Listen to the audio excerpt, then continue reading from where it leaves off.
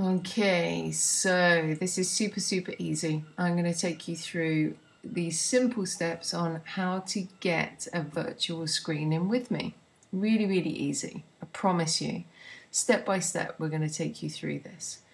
What you see here is my desktop on my computer, and on the right hand side here, this is my phone.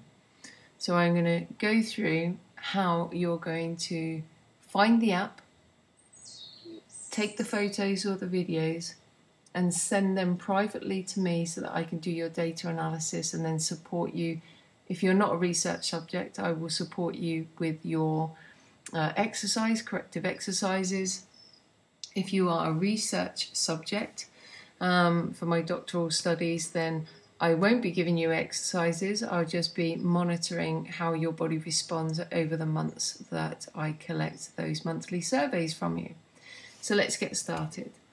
In your phone, you'll need to access your App Store. So click on the App Store, and then in the search bar at the top here, you'll need to put Remote Screen Connect. This is in Google Play and it's in Apple iStore. So it works for Androids and Apple phones. This is the icon you're looking for, and then click this button here, and this will allow you to download the app. The app is free for you to download. There is no cost to you whatsoever for this service. Click open when it's downloaded, and then this is the page that you will end up on. You are now going to enter all of your details. So you will click on Add Person. You will then put in all your details over here. Now, as a research participant with this, you will not see your reports. That is something that I will keep hold of until the end of your data collection as part of this study.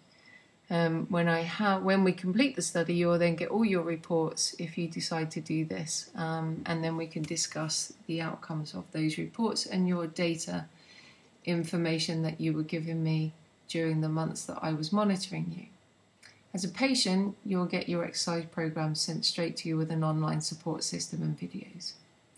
When you finish filling in this information here, click Take Photos and Videos, and you'll come to this page. Photos that I will need are going to be capture the front image of you, capture the right side of you. Now, when you click on these, there's very specific setups for the photos, and it will the instructions will be within the app. Please make sure if you have long hair, you have it tied back. And with these photos, you'll need to be wearing semi-tight fitting clothes. So I need to be able to see your knees, and I need to be able to see the shape of your torso, of your body.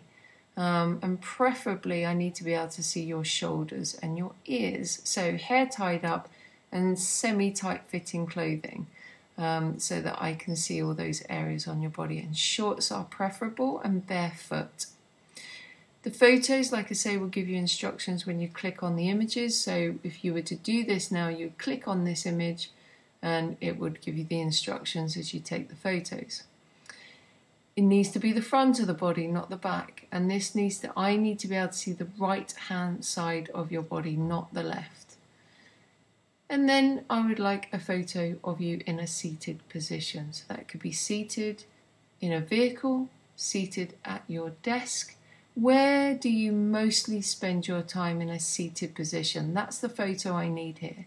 So whether that's driving or sitting at a desk or relaxing in the evening watching television or reading a book, that's the photo I need in here.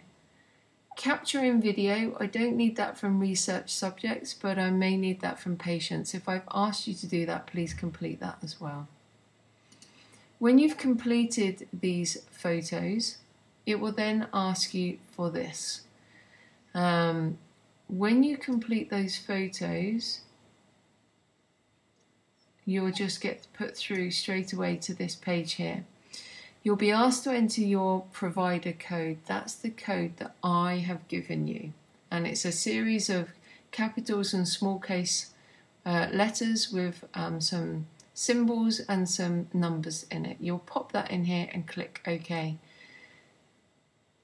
It's a private and protected server that sends me those photos, and that's why you need this ID to keep your photos all protected.